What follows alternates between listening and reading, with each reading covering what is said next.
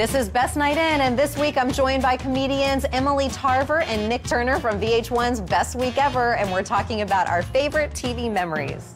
Let's talk about Friends. How about Gunther from Central Perk? He made the most guest starring appearances on that show than any other guest star. And he was an extra. He was literally the most successful background actor of all time. Yeah. Look, he's lovable, and that's all that matters. And he loved Rachel. Oh my God, he loved her so much. Loved her so much. I was wondering if you'd like to go to a movie with me sometime. As my lover. I wanted one episode to follow him home and wonder why he didn't move on.